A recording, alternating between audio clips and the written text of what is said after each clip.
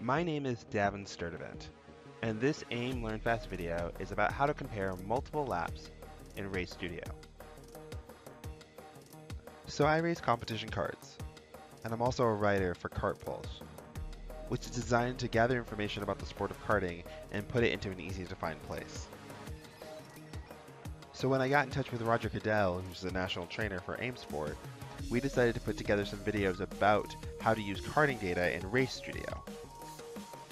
We've broken them up into these little mini vignettes, hopefully to make it easy to consume. But if you have questions about whatever we cover, just leave a comment below and we'll put it in another video. So I'm going to turn it over to Roger and take it from there. So, Roger, the first thing I always do when I, get a chance to take a look at my data is I'm always trying to find out places where I can be more consistent because, we know hmm that the more consistent you are, the easier it is to find time in places. So, maybe what we could do is open up a test and look at a session and you just talk about kind of where to find inconsistencies in data. Like, what am I looking at to figure out where I am actually being inconsistent versus just what a squiggly line is? Yeah, perfect. One of the things that I've always done when I work with other people on their data, because I don't know the track, kind of like I don't know this track all that well, Hmm. but I also don't know the driver very well often, and I also don't know the cart or the vehicle. So one of the things I've learned to do is just by opening a test, and in this case we're going to open up a practice test from the Pacific Northwest SEMA track, open up a test, right? And then look at the test, and I always start out with just a speed trace.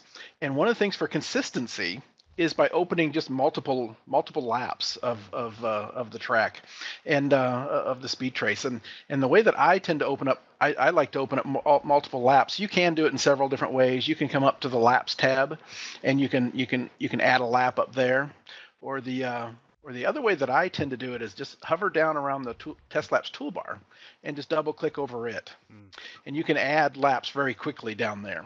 mm, And for consistency, like what you were talking about, and a quick way for anybody to get up to speed and find out where are the areas that are the low hanging fruit to try to work with the driver and understand, where's the driver struggling, where's the cart, those kind of things. It is I've just brought up 4 laps. I'd leave the first 2 off, just let the tires get warmed up and let the driver kind of get into it. mhm, This is a practice session, and so brought up 4 laps when the driver's hopefully up to speed, and then start taking a look at them.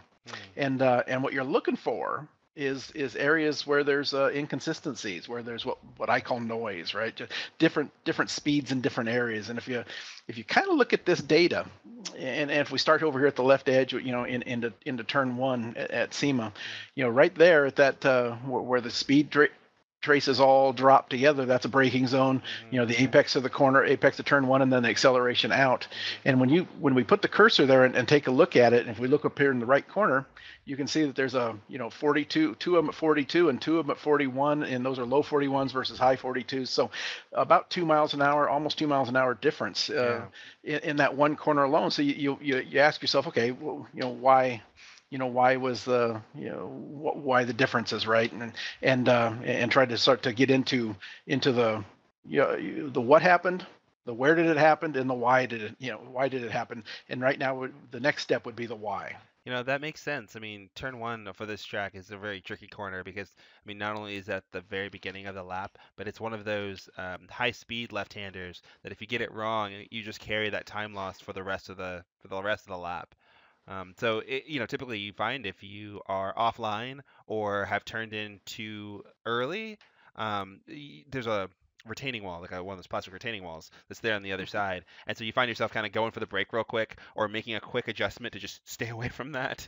That would make sense why you'd see so many divots, especially because it's so tight. It's easy to kind of just rush in there with gusto and then go, oops, and so that Exactly. might be where you see that. And the other thing that I noticed real quickly is, yeah, it certainly can be the driver's mental makeup and getting up to speed, which may even be even more so here because the two slower laps, the Hmm. orange and the blue, Hmm. in this particular case, are the two earlier laps. The orange lap was lap 4, the blue Yeah. lap was lap 5, and then lap 6 and 7, the driver, got through there very very good and was running along pretty darn well. So it very well could be. So So that's one area that I would study a little bit deeper as well. no, that makes sense. So, I mean, could you? I know I wouldn't maybe take this as a trend, but if you looked at maybe the laps as they go up, because you almost say like the driver is getting more comfortable as you're following the colored lines. You can say, oh, as he's getting more comfortable, the lap time or the corner speed's coming up. So, Hmm. either he's figuring it out or the setup's coming to him, and so Right. that's why that speed may be and increasing. and there's and you're digging right where I like to go, which is we understand what happened, we okay where, and then you're helping answer the why, which is Hmm. exactly what your next step should be. Hmm. Perfect. Hmm. So then, of course, because of the exit speed there, the mid corner speed, the exit speed all the way up that long straightaway like you talked about, and heck, we're at 200 feet at the apex, and we're at 400, 500 feet at the it's a 300-foot long straightaway, right? Hmm. So Hmm. that apex speed is all critical. And then if you just generally look through the rest of the lap, we just looked at the first corner really quickly.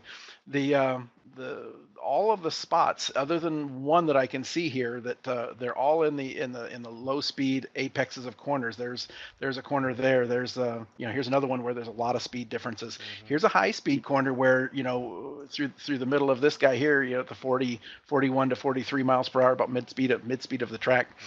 There is some differences there that we might want to chat with the driver about as well. But here's one where is a perfect example of another thing that I want to make sure we understand is when you're looking for these trends and you're looking at all this data, this green lap here is very much slower than the rest, right, on this particular corner. Hmm.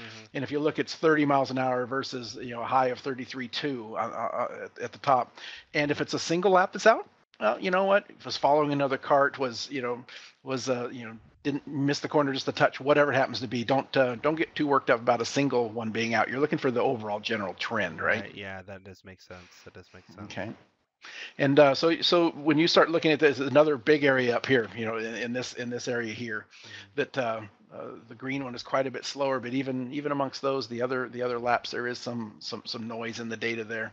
Those are some of the negative sides. The good side was, let's look at this braking zone right here. What I want to work with this driver on this braking zone right here, let me get the cursor out of the way, but just a touch. But if you look right here, this driver is hitting the brakes at exactly the same spot, exactly every lap, and is on the brakes extremely well. Mm. So that's an area that is not low hanging fruit. I may want to help that driver get a little bit better in that braking zone, but the driver is certainly being consistent and is happy with what he's doing at this Hmm. point, That right? makes So sense. That makes so sense. Can we go so back one corner though? Because I just want mhm. to take a look at something. So That's right.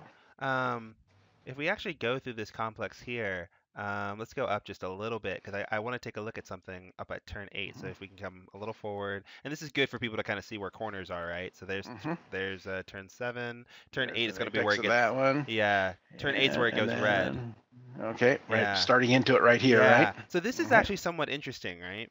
Because turn 8 is the highest speed of the course, like the highest cornering forces on the course. And you can see because the lap is here in red, right? Hmm. But what I find to be kind of interesting about turn 8 here is that there's a little bit of deceleration that's happening right Hmm. through that section Hmm. before we actually get onto the brakes. Exactly Um, right in this area here. yeah, so, when I go through turn 8, traditionally, I can go through it pretty much flat. If I'm on the full left side of the track and turning, I don't have to Hmm. decelerate that much because Hmm. the apex of the corner widens out into that straightaway that's right beyond it. Hmm. So, I think it would maybe come down to a little bit of the setup of the cart that, of the data we're looking at. But I would almost ask the driver how comfortable do they feel going through turn 8 Hmm. because, my experience going through there is that's not really a corner you have to decelerate at. Oh, okay. And so, even when you hear carts on trackside when they go by, they keep that kind of engine tone all the way through if they're doing it Hmm. correctly. So Hmm. that's an interesting spot to maybe just take a peek at compared to other carts, Hmm. you know? See where he's at. Hmm. And this data here does happen to be Junior One cart, which do not have a ton of horsepower. And we have seen sometimes this may not be even lifting. This Right. might be even just binding up going through the Binding corner. up. And Yep. and because of the scale, we're looking at 25 to 55. So we're only looking at 30 miles an hour difference. So Hmm. so that drop right there, that's 52 miles an hour down to 50. So that's only a mile and a half, Yeah. mile per hour and a half. So that very well could be the driver could be flat. So Oh, fair we would enough. want to check some other things and double check. But Hmm. good point. And I actually think that that actually brings up a good analysis point to look at because, when I looked at that, I instinctively said, oh, the line is going down. He must be braking. right? But then Exactly. you're able to also, kind of give a little bit of extra data to say, hey, that actually might not be braking, that might actually be just, scrub, right? Yeah, The just cart might be bound up cars. bound up, yeah. So Yeah. that might be something that if you have a spotter or if you have maybe some onboard video, you could look Hmm. at and say, oh yeah, no, I'm definitely wide open. Like you can hear it, I'm not lifting, like da da da da, but I'm losing time here. So Hmm. maybe if I can find a way to change the where I enter the corner, maybe that can help decrease some of that. Like get that dip to be as minimal as possible, so I can carry a little more speed in the next corner. That might be helpful. Because I wouldn't, I wouldn't, Absolutely. I wouldn't make a setup change based on that. You're sacrificing No. everywhere else for this one little place, right? Right. But I, With the speed trace, what we're really studying though is for this little exercise is the differences, right? And there are three times this thing drops quite a bit, and there's one time that it doesn't, right? right? Yeah. And so then what we would want to do is if we get into the why, Hmm. which is always where we want to go, is why did the one not bind up as much as the other one? Right. What Yeah. is he just touching the brake to set the nose and get the thing to turn, or is he, on and on and on, right? So Yeah. the speed traces here are just giving us an idea of where to go look next, Hmm. and which brings up another good point. If when you have a Micron 5 on your cart, and this is a Micron 5 data, when there is data in there, and there's a lot of data, and it's very good. But often what will happen is it will begin to get to that why. You might need a little bit more information, Hmm. right? So it's one of those things where if you had a pedal position sensor right here, we would know. Did he roll out of the throttle, or did he touch the brake, or did he go flat and then it just bound up, as it was lateral G'd up as it was getting through the corner. Hmm. So, little things like that. Just things you might want to study and understand a little bit better. So. Yeah. No, that makes sense. That makes sense. Perfect.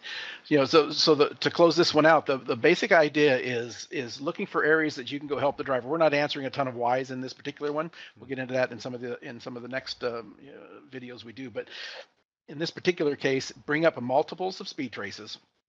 Start to look where there are areas of differences, and you don't want to be negative in your data analysis. And this is Junior One data, and we have a lot of coaches or parents or things like that are helping their kids, so they're looking at data, and so you look at these areas where there's room for improvement or understanding. You have to then next, is it the cart or is it the driver, and then but what you also want to do is find those good spots. And here's an area of just strong consistency. There's a Yeah. very nice corner here, a little section of the track where the driver is extremely consistent Hmm. as well, coming towards the end of the lap. Hmm. So you find those areas, and then you don't study those. You study on the other ones, and you work on those ones later once you solve some of those other problems. No, So that's good. Yeah, yeah. And yeah, and as a driver, I know that as much as I like to focus on the area of improvement, sometimes I just like a compliment.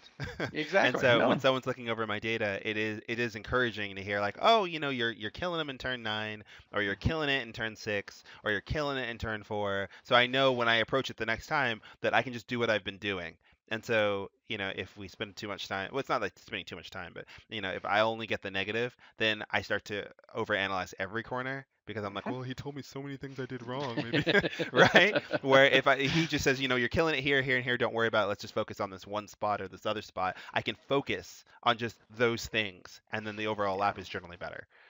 Often when I'm working with different people, or you're looking at your own data, what you really should do is find, if you're looking at a graph like this, find the top three, Hmm. and because you can become overwhelmed. So find those top three spots, and in this case, it might be turn one, it might be this high speed corner right here, and again this even higher speed, 3/4 of the way through the lap. Those are the three areas that we'll focus on, understand why, help the driver go a little bit quicker. So No, that makes sense. so that is the multiple speed trace method of looking for consistency. I find that to be very valuable, and it's just a great place to start with your data. Everybody has a GPS speed trace, and it's a great way to start and start to dig into the what happened, where did it happen, and why did it happen. That's the end of this AIM Learn Fast video. Leave a comment below if you have any questions, or if you want us to cover another topic. Visit aimsports.com if you want to learn more about Micron products.